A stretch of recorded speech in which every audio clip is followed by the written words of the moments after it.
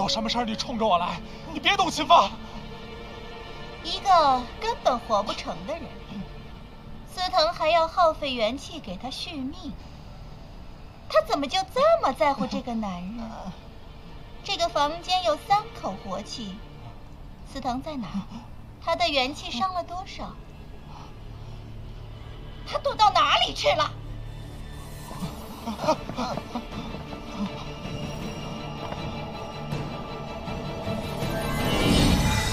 在哪儿？在哪儿？你到底说不说？我可要动手了。我说。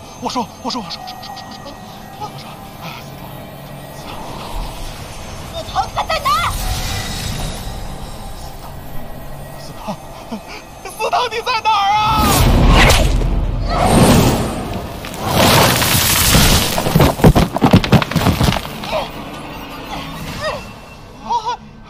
你不是说秦放的骨头已经碎掉了？你看他怎么这么厉害啊？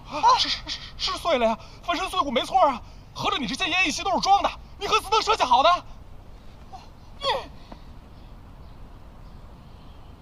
把秦放抬出来。啊？什么玩意儿？这是司藤小姐的声音。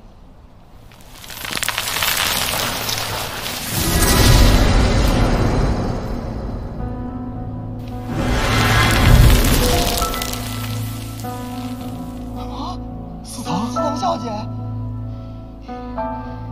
哼。